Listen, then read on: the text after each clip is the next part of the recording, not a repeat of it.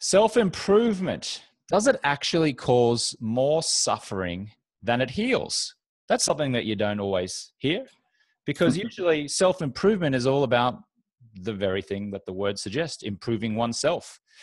Yes. And I've been to conferences, I've been to seminars, I've done a 10-day silent meditation called Vipassana.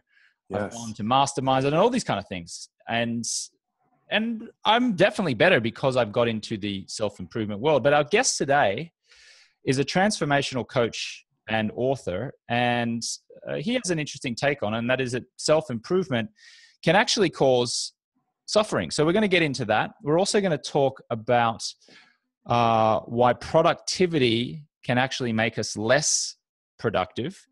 We're going to talk about the principle for generating everything you need, no matter what the circumstances.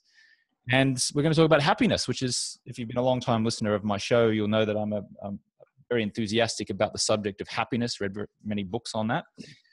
So without further ado, it's a big welcome to transformational coach and author, Derek Rydall. Derek, how are you, sir? Hey, man, I'm good. It's really an honor and a pleasure to be here with you. Yeah, it's great to have you here.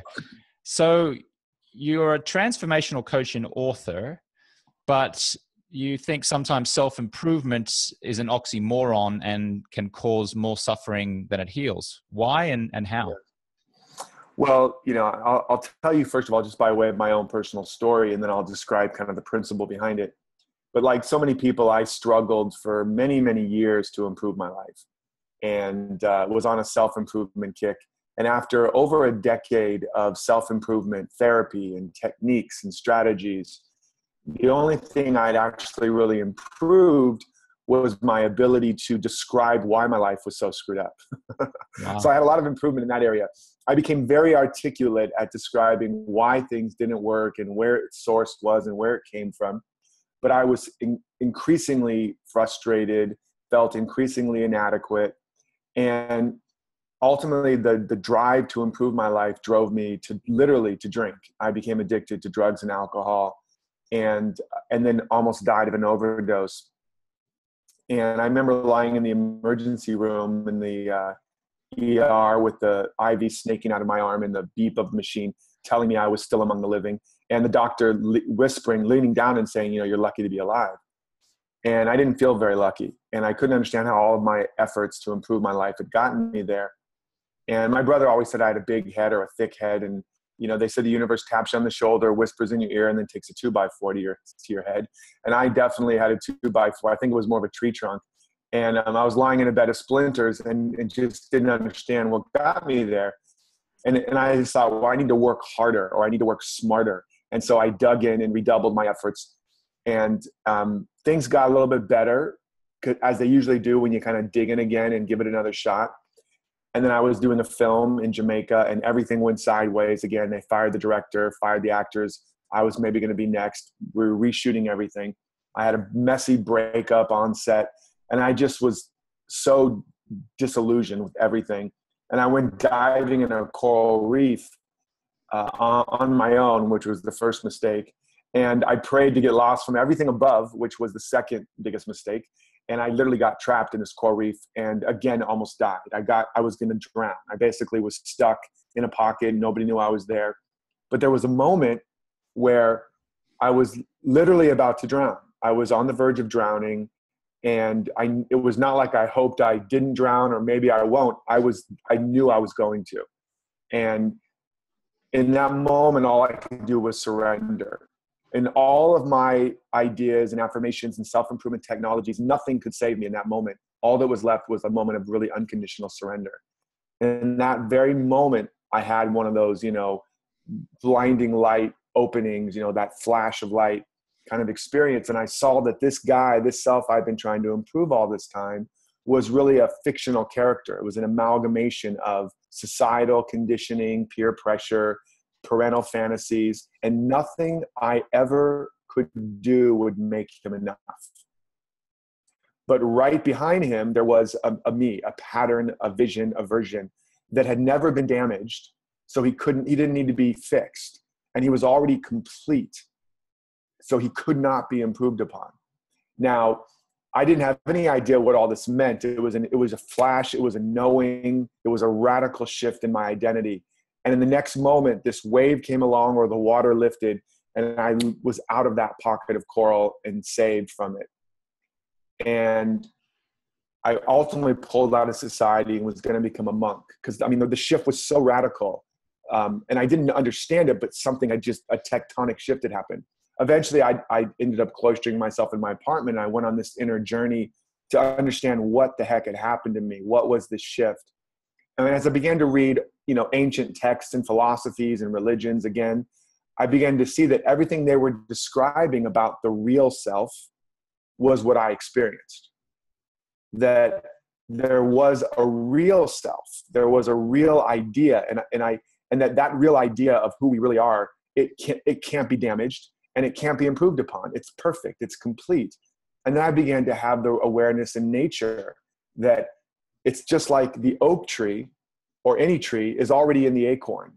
The acorn doesn't go out and improve itself into an oak. It doesn't go out and attract an oak. It doesn't have to achieve an oak. It doesn't have to become worthy of an oak. It already has the oak within it, both in genetic coding, but also literally in the quantum field. And when the conditions are right, when the conditions in the soil match the pattern already in that seed, that potential naturally emerges.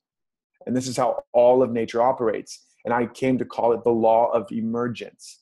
And I saw that the same idea, the same principle, that there's a perfect pattern already present within that seed, is true for us. That there's a perfect pattern. That's what I saw in that moment of almost drowning. There's a perfect pattern, a seed pattern within the soil of our soul, for lack of a better word. And all of us have that. It's what caused us to show up here. It's what drives our behaviors.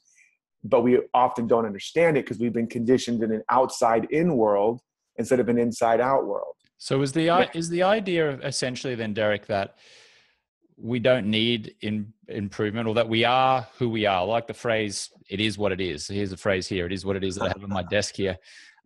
We are who we are, and that in actual fact, there's no need for improvement. Or is it we're trying to feel content or happy with who we are, and then making improvements is just an added bonus? Like, is that kind of the idea of what you're saying here? Yeah, let me make a distinction between self-improvement and personal development. So self-improvement is an oxymoron, because when you really understand the nature of the self, you see, you have a direct understanding you cannot improve upon it. Just like a gardener can't improve upon that acorn, right? They can't improve upon the oak tree. It's already there. But what they can do is create the right conditions so that that which is already inherent can emerge. The oak, or the apple tree and the apple seed. So a farmer never makes an oak happen, or an apple tree happen, or a banana tree. All they can ever do is create the congruent conditions for the potential that's already there. And that's how all of nature has emerged. And we now know from quantum physics, it's the same thing. We live in an emergent universe. There's a quantum field with infinite ideas or patterns. And through the observer effect, the conditions collapse that potential into an actual experience and reveal the pattern that was already there. Plato called it the realm of the perfect forms. So he was talking about the same idea. So an acorn does not improve itself into an oak tree. And an acorn is not an inadequate oak tree. It's a perfect acorn, but it has a lot more potential. So there is this seed potential. There is a purpose. There is what I think Plato called the daimon or something, this core genius, this core pattern or purpose or potential in everybody. Nobody shows up as an empty shell. Everybody brought their destiny and their potential and their purpose and their genius with them. Personal development is the process by which you cultivate that potential, by which you create a way of life or design a way of life that is more and more congruent. So you think of yourself like the gardener of your own life, and you're cultivating the conditions inside and out that allow your life to come into harmony or integrity or congruence with that seed of potential that's already planted in you. When you do that, it begins to blossom. And when I understood this is not theory. None of this is theoretical. It's principle, it's tested, it's proven, and it's what all the great masters have been teaching, but we didn't understand it. Most people didn't. And they all said, you're already perfect. It's already within you. You know, whether they called it heaven or nirvana or the Tao or whatever they called it, they all said there's this perfect something about you. And when you get in touch with it and connect with it and align your life with certain principles and behaviors, it will start to show up. And I was broke. I was suicidal. I was living on 19-cent boxes of macaroni and cheese in a one-room apartment.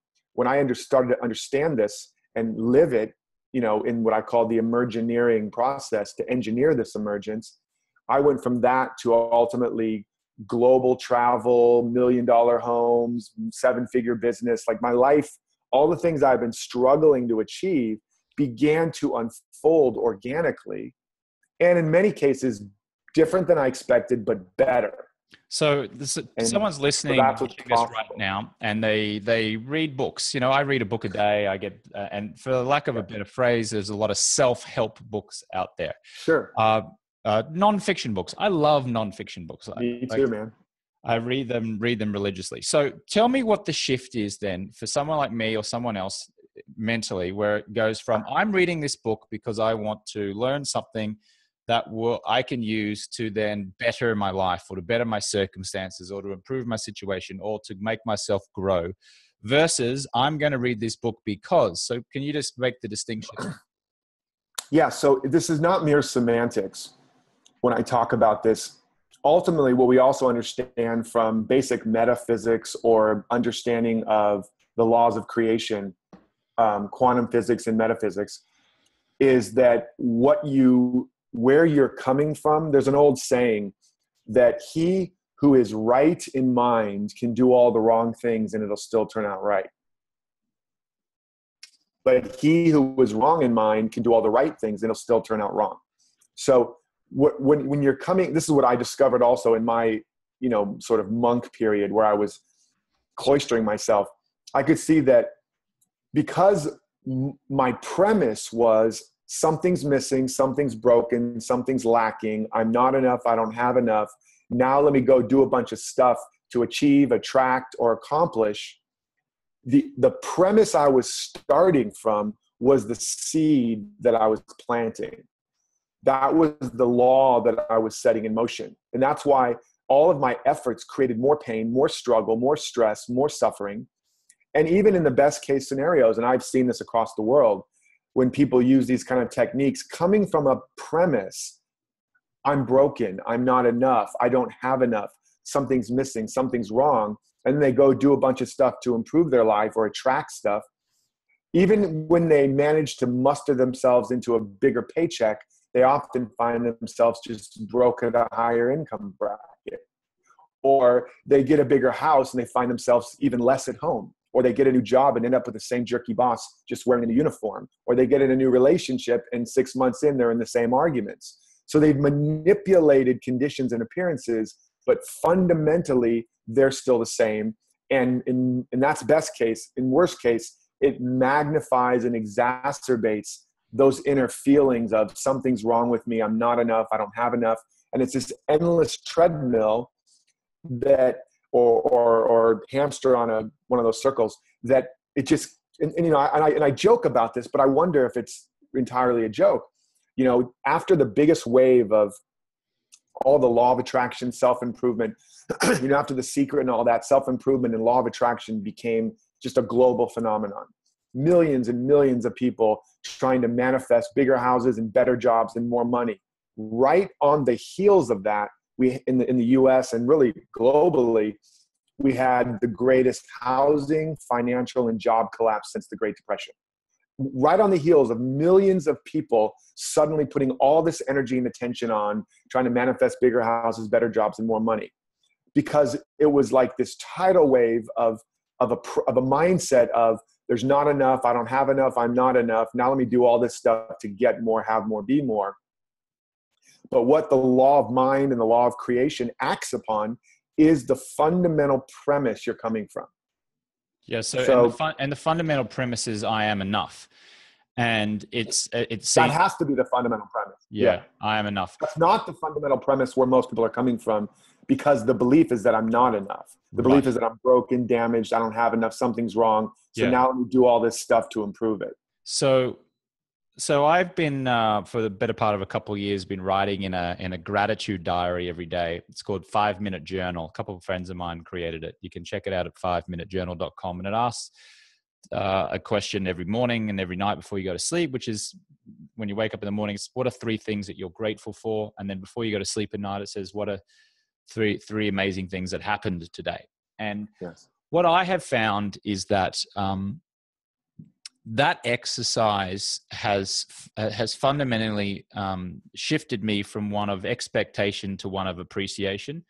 And Yes. and I think that's in alignment with what it is that you're saying. That is, Absolutely. I'm always, whatever my circumstances, whatever my external circumstances, whether I live in a 2-bedroom apartment or a 2-story mansion, or whether I'm in a romantic relationship or not, or whatever, everything's okay. I am happy. I'm me. I am what I am. It is what it is. And that's it. Like no external circumstances or environments can really change who you fundamentally are. And that appreciation and that gratitude really gets it gets me into thinking about that and saying, you know what, I'm grateful that I woke up in a bed today. I'm grateful for looking at palm trees. I'm grateful for the sunshine. I'm grateful for water. I'm grateful for a roof over my head. And that for me gets me into the frame of mind that I think that what you're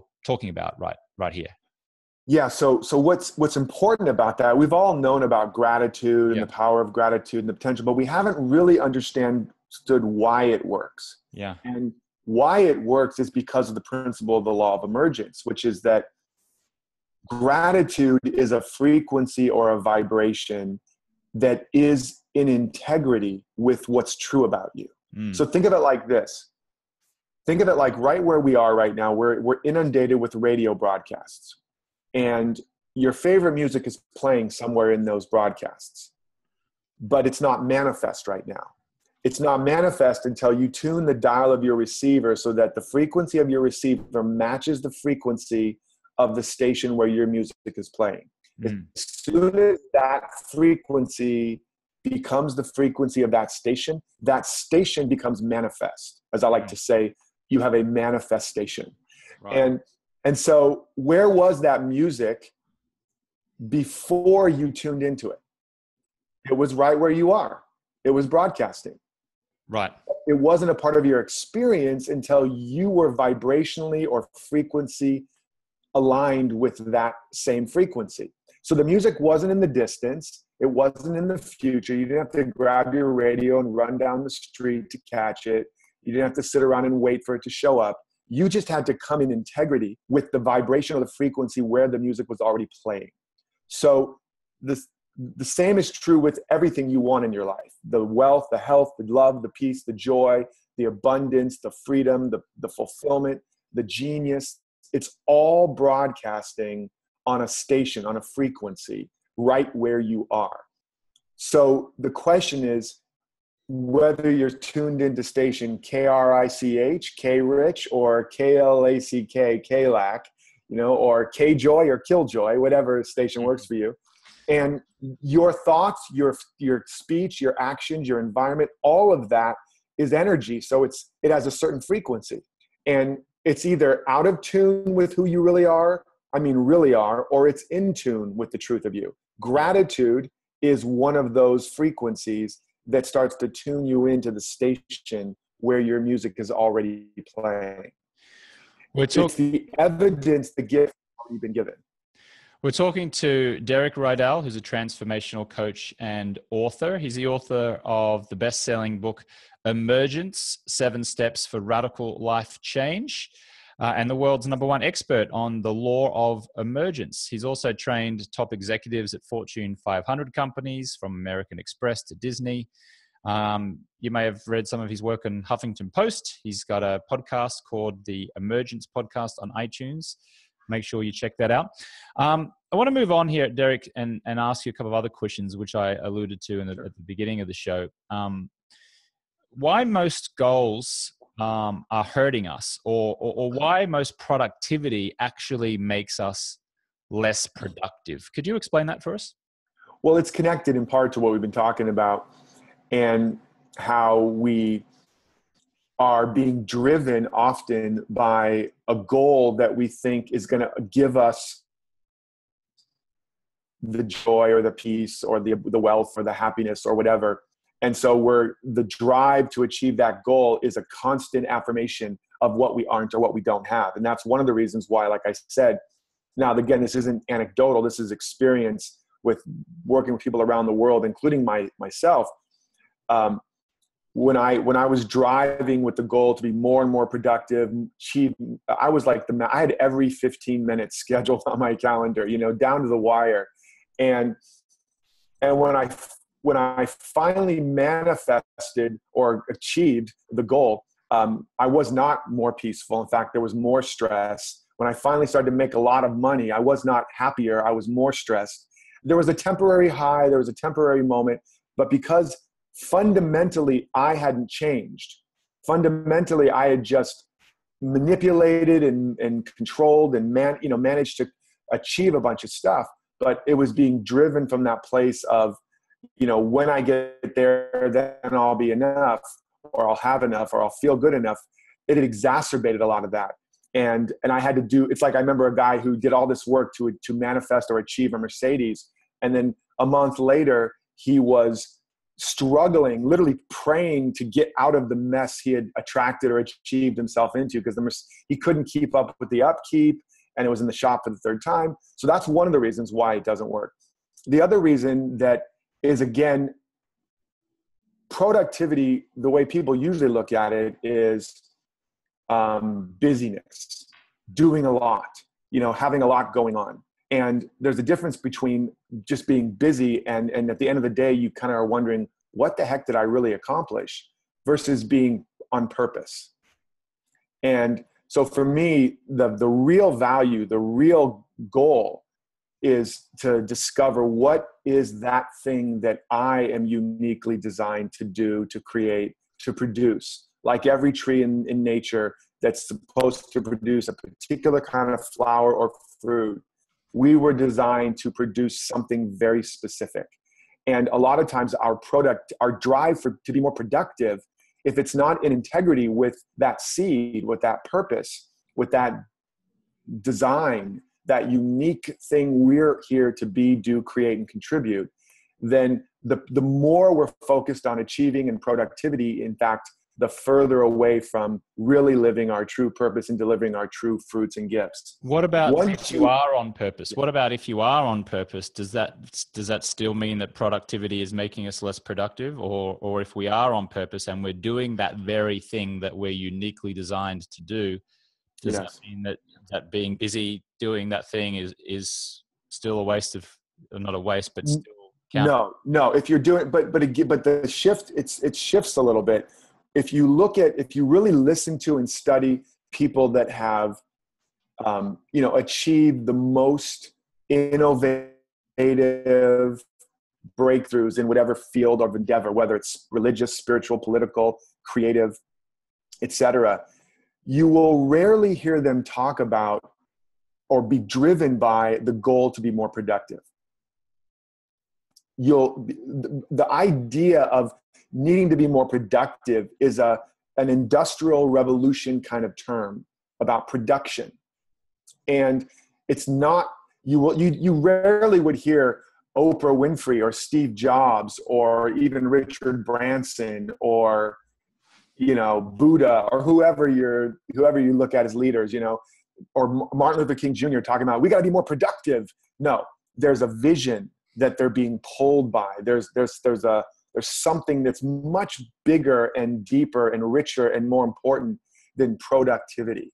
And they can't not be productive as a byproduct of being driven and pulled by a real vision. a real passion.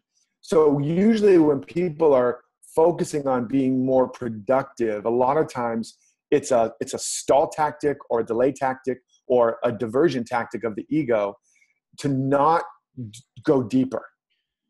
There's something deeper, because when you're moved and inspired and driven by your real vision, you don't think about being productive very often. I'm not saying there's not ways you look at being more efficient or more effective, but you don't need to create these other sort of structures to get you to do the thing that you were born to do, right? Yeah, you're pulled by it. Yeah, I see it. I've seen it in myself over the years, and I definitely see it in a few people that I know where they will be super, super busy running around doing things, but it's not on purpose with what they know they should be doing. And like you said, it's kind of like a stall tactic where by being busy, you almost relax, because it means you don't have to think about the thing that you know that you should be doing. And so it's like, oh, I'm so busy, I've got to do this. And you'll keep doing it.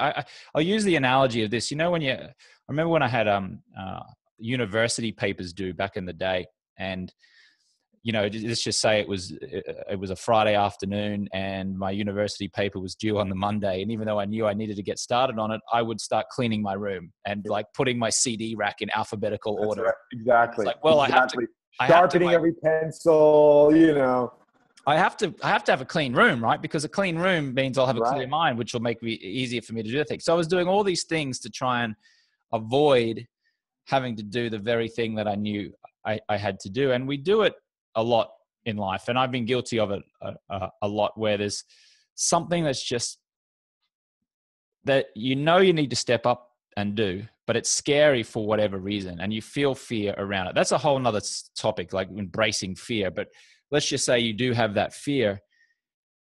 You get really busy. You get really productive doing things that aren't in alignment with your purpose. And that's probably where you're talking about the disconnect happens, where people feel unhappy, or happiness seems to just seep from their being because they're running around like a headless chicken, staying busy, convincing themselves that they're busy, that they have to be busy, but in actual fact, not doing what they're supposed to be doing. Yeah. And ultimately not really being productive. That's the key. Yeah, that is key. Yeah. They're not actually producing the quality product or fruit of their unique genius, talent, and ability. They're not actually being productive in the truest sense. And it is, and a lot of times they're running, from not just the fear, but the deep feelings, the emotions that they're not willing to feel. And that leads to addiction. Most addictions we're hungry, but we're not feeding ourselves what we're really hungry for. Right. And you can never get enough of what you're not really hungry for. So you keep having to need more and more of it, whether it's a food, whether it's shopping, whether it's sex, whether it's drugs, or whether it's busyness, which is another form of addiction, or workaholism, or whatever you want to call it, or just this addiction to productivity. You got your planner, and you constantly are creating new structure, new plans and to-do lists. And again, it's not saying that all of that doesn't have value. They're not worthwhile tools in the right consciousness or context. But we have to be willing to do nothing, to be still, to shut up, sit down, and really feel what we're feeling, and really get in touch with who we really are and why we're alive. And that scares the crap out of most people. It's like that joke about the guy that's outside and he's searching in the nighttime, he's looking under these bushes under a streetlight, and his neighbor comes along. He's like, oh, what happened? He's like, oh, I lost my key. He's like, oh, okay. And so he starts helping him search, and 20, 30, 40 minutes later, he finally asked the neighbor, where'd you lose it? He's like, oh, I lost it inside, but the light's much better out here. So that's kind of what it is. It's kind of scary to sit and be alone with yourself. Yeah. Well, I mean, I did that very thing for 10 days straight 3 years ago when I did the Vipassana just outside of Joshua Tree in California. It was pretty funny, actually, because I went to the Burning Man festival just beforehand. So I came out of like 7 or 8 days of Burning Man in the Nevada desert. and went and came out for one night and then went straight to Joshua Tree and did 10 days of silent meditation. That's probably was a good way to do it. Cause you were like, oh, I just need a break, man. I need to be silent, too much stimulus. Yeah. Yeah. I've done Vipassana many times. It's a powerful journey. Here's the thing with me, right? Like I did it and it was 10 and it was for 10 days. And if you're listening or watching here now, if you go to my YouTube channel, James Swanwick, and just type in Vipassana, Vipassana. I did a little 4-minute video. I recorded myself going in and then recorded myself on the last day when I came out, and you can actually see the transformation in my face. Like when I went in, I kind of looked, how I probably always looked, but when I came out, I just looked refreshed and energized. It was pretty amazing. Having said that, Derek, I will say this. While that was a great experience, and I got very clear on 3 pretty significant things when I was in there, namely, I was going to sell a property that I had in Australia. Namely, I finally got over a woman that I had been hung up over and in love with, and I just kind of let that go. And then the third thing was that I wanted to associate myself with a couple of people in Los Angeles who I ultimately did, and that association completely changed my life for the better. So it was wonderful in that regard. I didn't keep up the practice of doing that, and I haven't been back since. I do now probably 3 or 4 times a week do 10 minutes of meditation. I use the Calm app and Headspace app. But can I just actually, James, can I just because before you're about to, I just want to just make a note of something, because you said something pretty profound. Mm-hmm. You just said, I got over a really intense relationship from that 10 days of silence. I let go of, I got a very clear decision to sell this important piece of property in Australia. And I decided to be with some people that totally changed my life. Yes. So it's interesting that this is one of the most powerful transformational 10 days of your life in terms of where your life went. And then, but there's a but, I just think that's really interesting, because that's how clever and tricky our mind is, and for those of you that are watching or listening, it's important to be aware of that, Isn't it? It is amazing. Like, thank you for pointing that out, Derek, too. I guess in a practical sense, I understood what the 10 days led to, but then I guess since then I don't know what you'd call it, but the significance of it hasn't inspired me enough to go back and do it again. Albeit I do take these mini breaks where for example, as I'm recording this, next week, I'm going to Helsinki in Finland for an exhibition to promote one of my businesses, my Swanwick sleep business. And then afterwards, for a week, I'm very consciously taking a 1-week trip through Estonia, Latvia, Lithuania, and Belarus by myself for a week to have alone time, to go and do thinking in a different environment. So that for me is a form of meditation.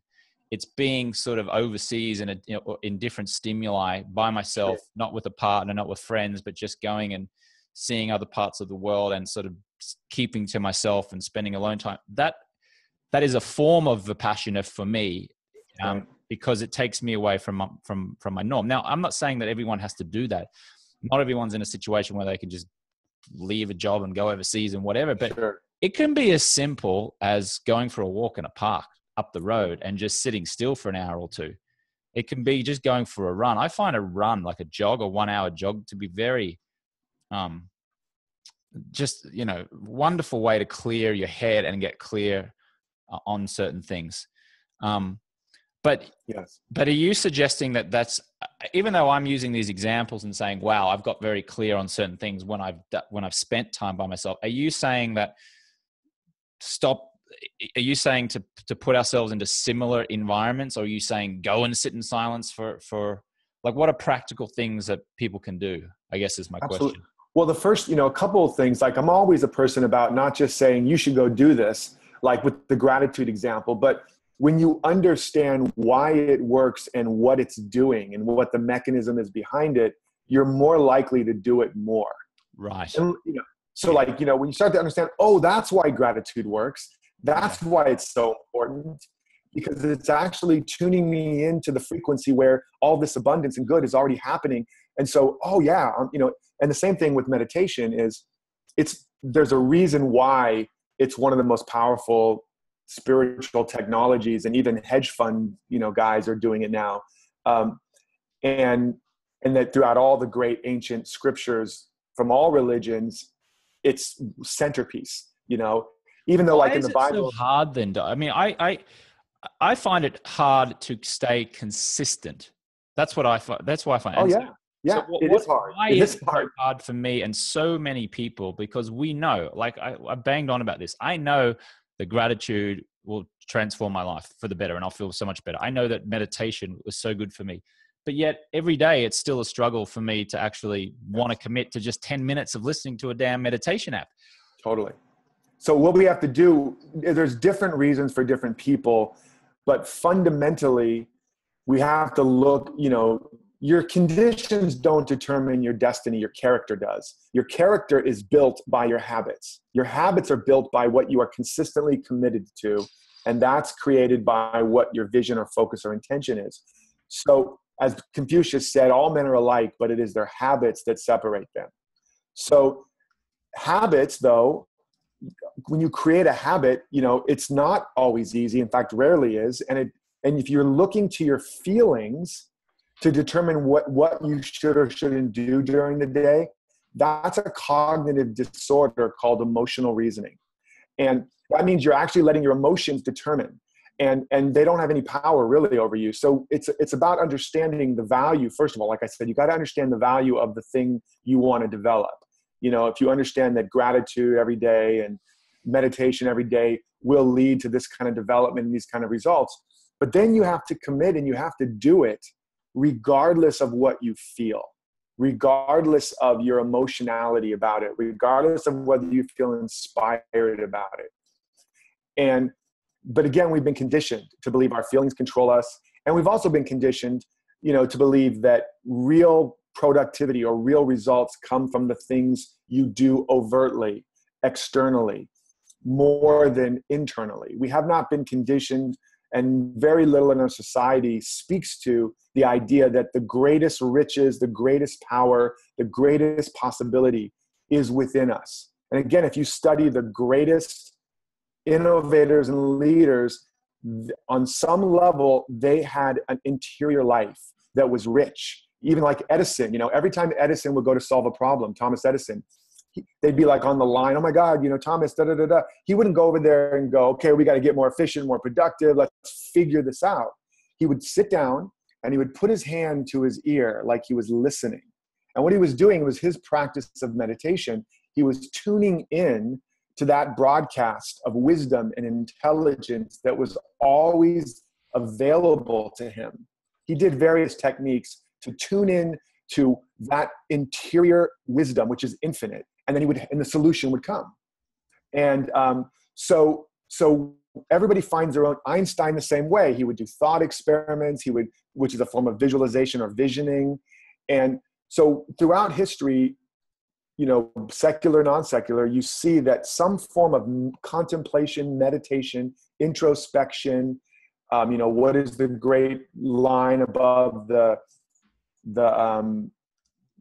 whatever that character is, know thyself. Mm-hmm. That's a core principle. Everything we're trying to make happen, everything we want is already in us. All the riches, what the poet Robert Browning called the imprisoned splendor. But we're not conditioned for that.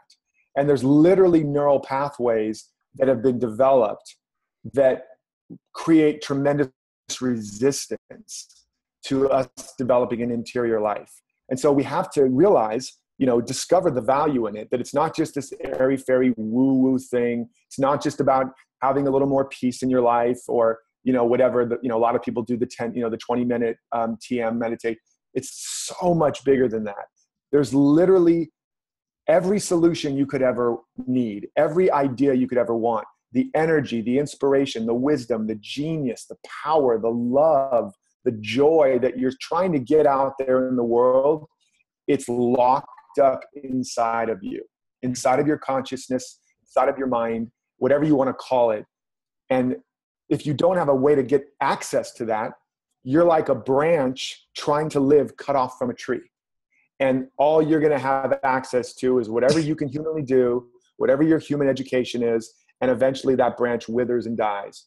But if you're tapped into this, there's no limit to the genius, the wisdom, the downloads, the healing, the opportunity that you literally draw out of your own being. And again, this is not woo-woo. This is technology. And more and more people are realizing this. But when you understand the value of it, if you get inspired by what I'm saying right now, you have to actually now make it a priority and make it a practice and make it a habit. Just like you had to do when you learned to brush your teeth or take a bath, and you're like, no, I don't want to take a bath. No, you can't make me, and you eventually got trained into hopefully brushing your teeth and bathing on a regular basis. You have your dental hygiene. You have to have your mental hygiene. So that's what it comes down to. If you see the value or sense the value, you have to make it a priority and make it a practice until it becomes a habit, and it will change your life. Just like it did yours in 10 days. Imagine what would be possible if you did a little bit of that every day for the next 10 years. Game on. Derek Rydall, thank you so much for your time. I really appreciate you being here. If you are watching and listening, you can check out Derek's work at derekrydall.com. That's DerekRydall.